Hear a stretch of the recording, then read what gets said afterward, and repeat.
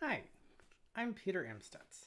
I am CTO of Curie Corporation, a longtime developer on Arvados, and one of the founders of the Common Workflow Language project.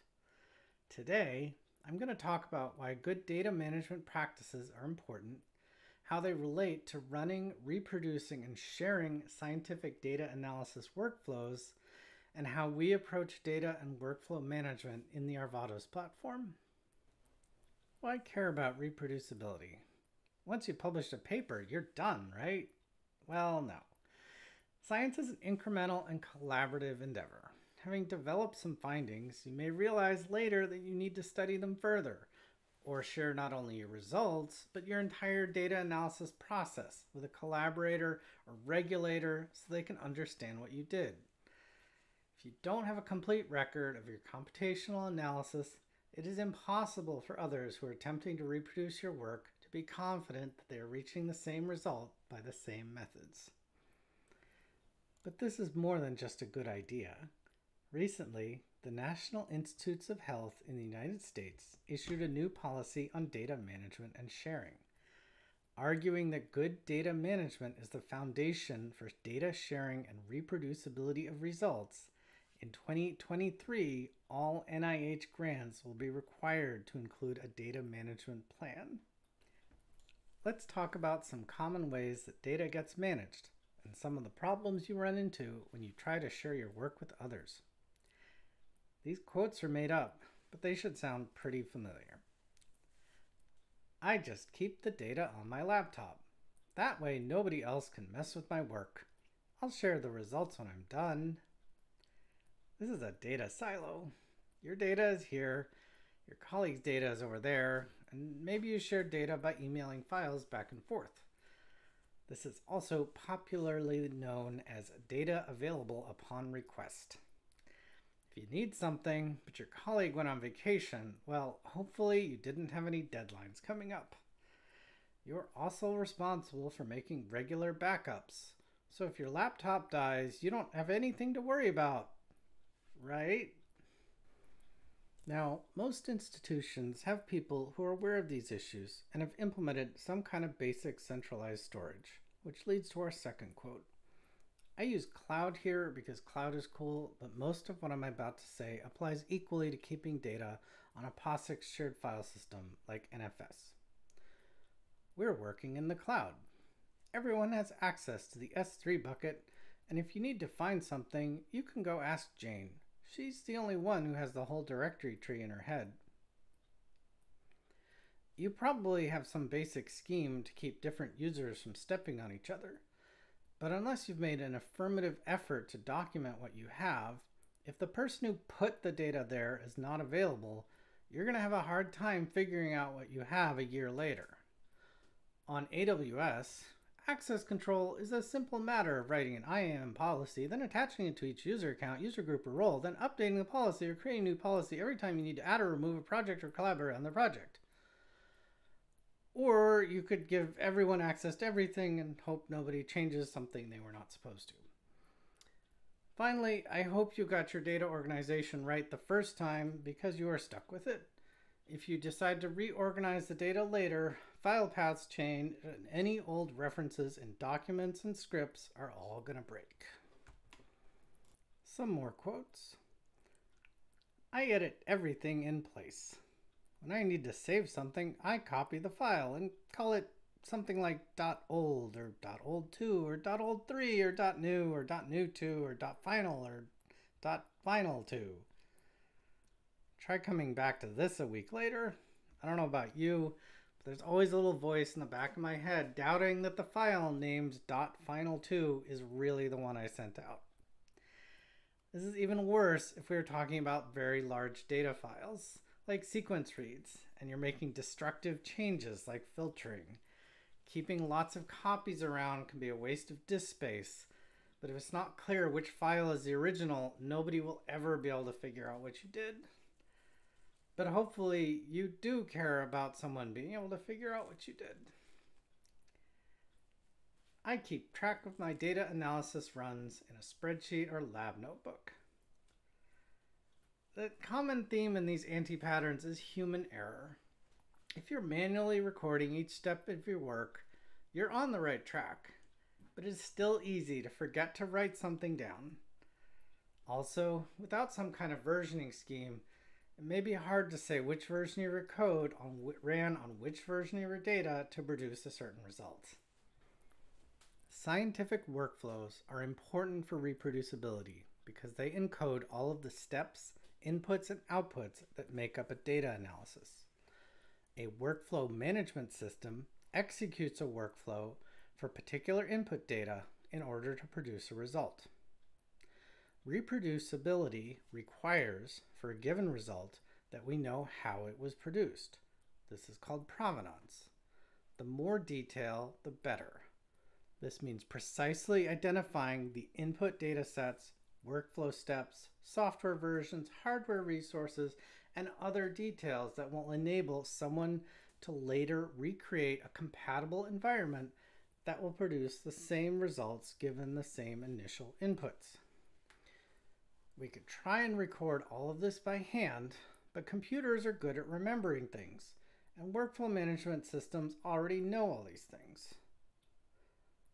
On the other hand, data and code can change over time, so simply recording file names and paths isn't good enough. We need data management. I talked about some of the problems that come up with bad or no data management, so now let's talk about some requirements for good data management for your analysis workflows. We need to precisely identify the data sets and software versions that went into an analysis, keep a record of what computations happened, and connect it to results. We need to identify data sets and software at a point in time by assigning versions. We probably want multiple ways to find data: naming conventions, searchable metadata, and robust identifiers. Robust identifiers are important because they facilitate reorganizing data after the fact by continuing to point to the same data set even after it is moved or renamed. A special type of robust identifier is a content address. This is an immutable identifier derived by computing a cryptographic hash of the data set. One benefit of this is that if you have a copy of the data but are not sure what version it was from, you can figure it out by computing a hash. Content addresses are particularly valuable for reproducibility because changes in your input data or software environment either can't happen because resources are pinned to uniquely identified versions or are easily detectable when comparing two runs. Finally, because the goal is for other people to be able to understand and reproduce your work, we want our data management system to make it easy to control sharing with others. The Arvados team has been thinking about and working on this topic for a few years now. So now I'm going to talk about how we approach data and workflow management.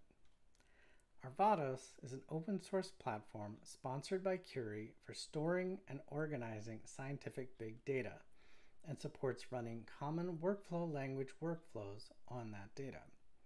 It consists of two main components: a storage system we call Keep and a workflow manager we call Crunch.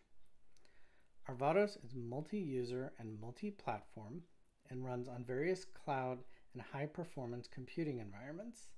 It is used by small academic labs and innovative biotechs, all the way up to multinational pharma companies to build their own data lakes or data commons. In Arvados, a collection is a set of files grouped together that make up a data set. Collections are organized into projects. Each user gets their own workspace, but can easily share projects with others with a simple sharing dialog in the web workbench. This lets you avoid data silos. Collections and projects can have searchable metadata, making it easier for others to find data.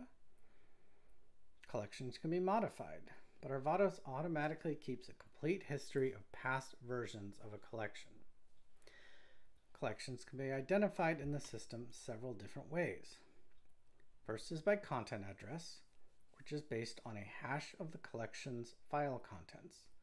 The content address changes if any of the files change. The second is by database UUID. Content addresses and database UUIDs are robust identifiers for the collection. You can safely reorganize a project hierarchy or move or rename the collection and have the robust identifiers continue to refer to the same collection wherever it ends up. The third is by human assigned names, which are unique within a given parent project. Collections can be very large, on the scale of multiple terabytes, but regardless of size, you can still identify the entire dataset with a single identifier and keep a version history of every change. When you submit a workflow, Arvados keeps detailed records of each workflow step run by the system. This includes the input and output collections, container images that provide the software environment, hardware resources that were requested, and logs of both the program itself and the program's resource usage on the compute node. Inputs and outputs are stored by content address. These are immutable identifiers of content. This means that reorganization and changes to collections do not break references. In the case of the collection changing, it will just refer to an older version of the collection.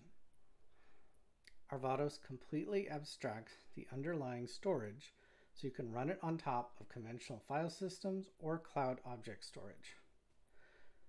Arvados provides a variety of ways to access files and collections. You can download them from the web workbench, mount a collection as a Linux file system, or even use our S3 compatible API that prevents Arvados collections as buckets, enabling you to connect applications with existing object storage support to Arvados. Here's what a collection looks like on Arvados Workbench. For identifiers, we have the collection name, the universally unique ID or UUID, and the portable data hash, which is the content address of the files in the collection. The database UUID always points to the most recent version of the collection. We also have metadata about the collection, such as where the data was collected, the file format, the species, and then at the bottom, if you were to scroll down a bit, a list of files in the collection. Here's what a workflow record looks like in Arvados Workbench. Each workflow run has a universally unique identifier. Workflow steps are run in a container, so we record the Docker image used for the run. We have links to the collections containing the input files and output files. Logs produced by the run, as well as metrics such as CPU usage, memory usage, disk usage, and network usage are all recorded for the entire run. Each workflow step is listed below, and clicking on the workflow step navigates to a similar page with the inputs, outputs, logs, and so forth for each individual step. Another aspect of data management we haven't talked about too much, but is a pretty big deal, are legal requirements from oversight agencies and regulators. In particular, if you are working anywhere near human data, you probably care a lot about security and access control. Some things that Arvados does to maintain security include requiring that all API endpoints require the client to present a secret access token which identifies a user, encrypting all traffic using TLS by default, and supporting data encryption at rest. Arvados supports various single sign-on systems, including LDAP, OpenID Connect, and Google accounts. Data uploaded to Arvados is private by default, but can be shared with other users or groups at different access levels. In conclusion, we built the Arvados platform to be a production-ready open source solution to difficult data and workflow management problems. If you would like to learn more, please visit our website at arvados.org. Follow the documentation link on the front page to get to the Arvados documentation, which includes our user guide, and if you think you would like to set up Arvados for yourself, our installation guide. Follow the community link on arvados.org to get information about the Arvados discussion forum, chat, video calls, and other community events. Curie has also set up a demo instance at playground.arvados.org where you can get a feel for what it is like to use Arvados as a regular user, including working with data and running CWL workflows. Finally, if you're interested in professional support and development services, including training on using common workflow language with Arvados, please contact us at info@curie.com for more information. Thank you very much for your time.